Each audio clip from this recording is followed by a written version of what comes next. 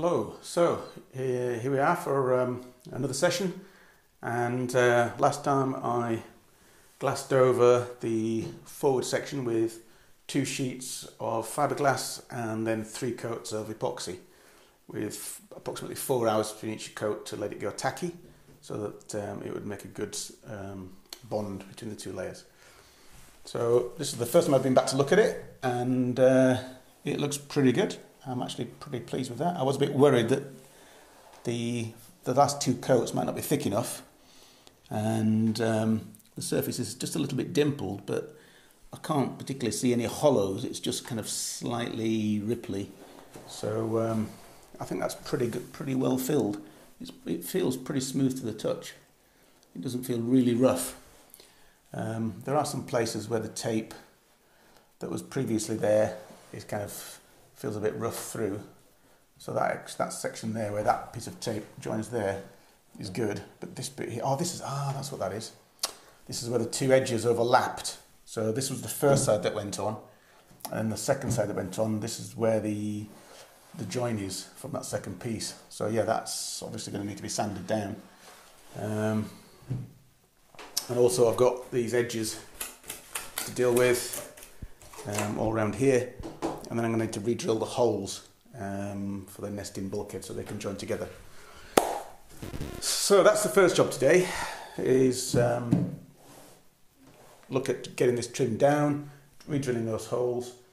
Then I'm going to try and join the 2 halves together, look if there's any more sanding needed on the aft section before that one gets glassed over.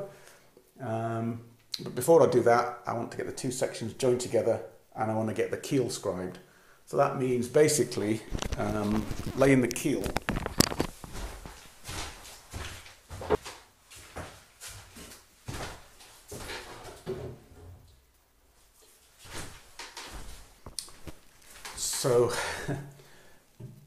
so this piece of wood you see here is the keel, and so what I need to do is join the 2 pieces together and put that onto the aft section, and then the plan is to pop a piece of wood under the aft end, not here obviously, it will be on the aft section, so that it's raised up slightly, and then I'll draw from there at that height all the way along like this, maintaining that height, and that will create a curve which is equivalent to the curve of the hull.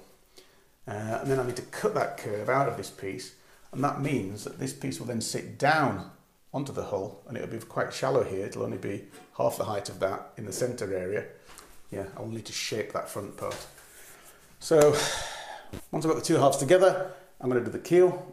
Once I've got the keel and cut the keel in half, I can then attach the forward part of the keel to the front section.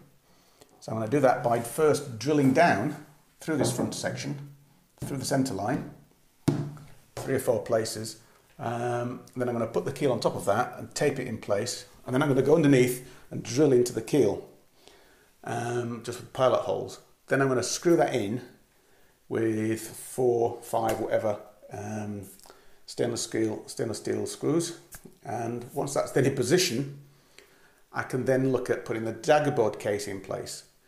And to do that, I need to screw that to the nesting bulkhead, and then draw around it, and then drill pilot holes so I can see where the corners are.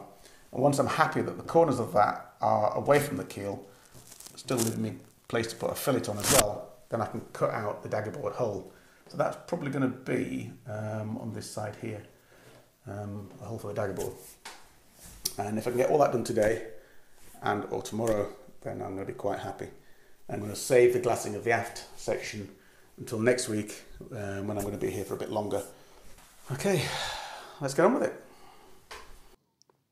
So here I am, just doing a bit of sanding down, trimming those edges on the nesting bulkhead, getting rid of that little edge on the centre line, re-drilling the holes so that I can actually join the 2 pieces back together again, getting the dinghy joined together, back up on the stands, flip it over, and then get the keel.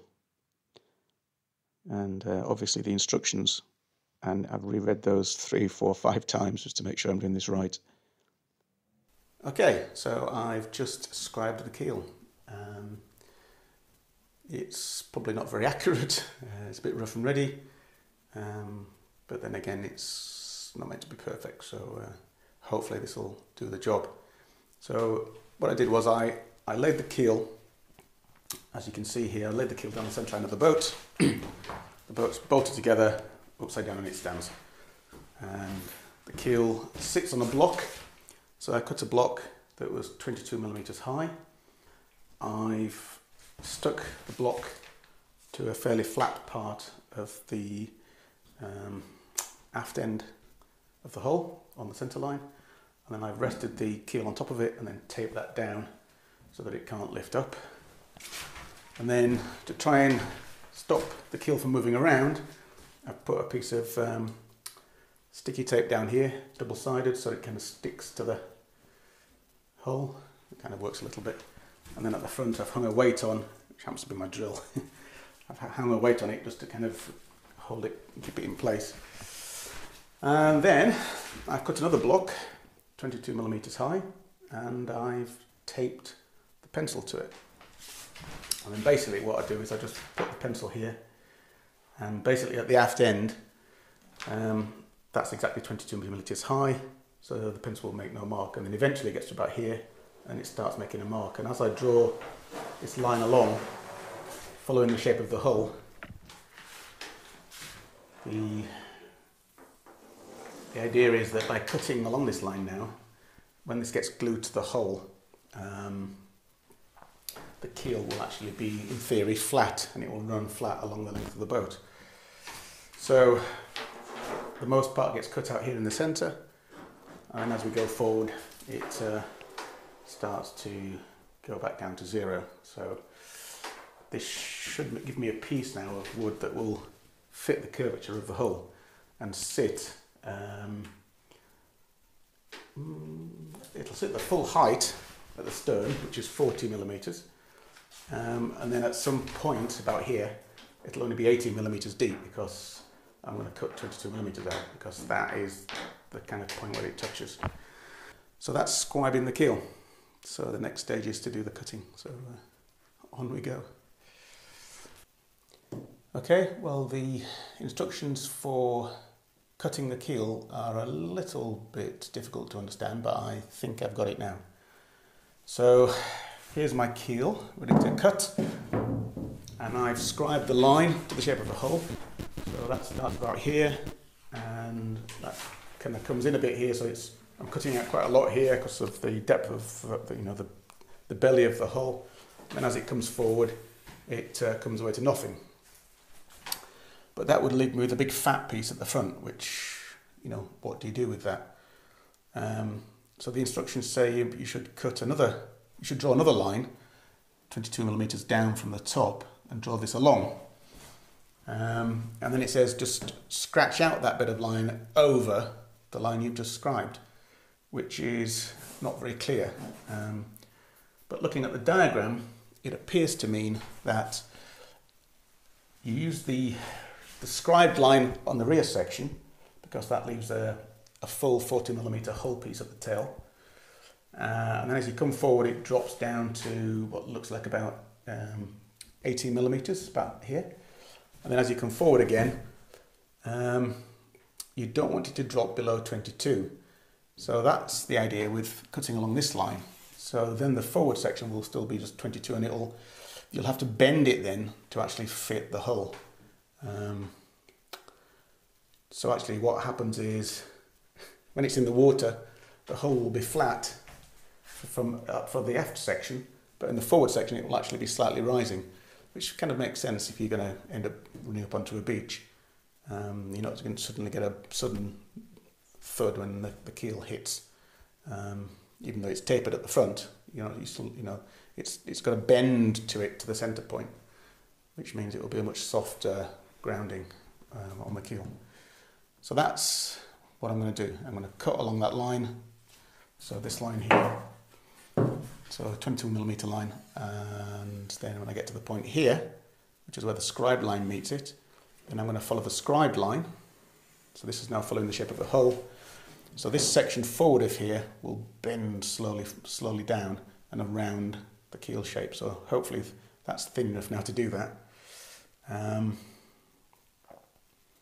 and then I'll screw it on. So, yes, and I'm pretty sure that's right because we've got a diagram here showing 22 millimeters from the top of the keel to a line, and that looks like the cut line, and then after that meets the scribe line, it scribes to a big thick keel at the rear. So that seems to be the situation. Forward of this point, it's just a 22 millimeter block. This is the point where I'm going to cut it in half because there's a forward and aft section. Can't be a single keel. So actually what I'm going to do, I'm going to cut that in half first. It's going to make it easy to work with. And then I can cut these sections out much easier. Alright, let's see if I can get on with that.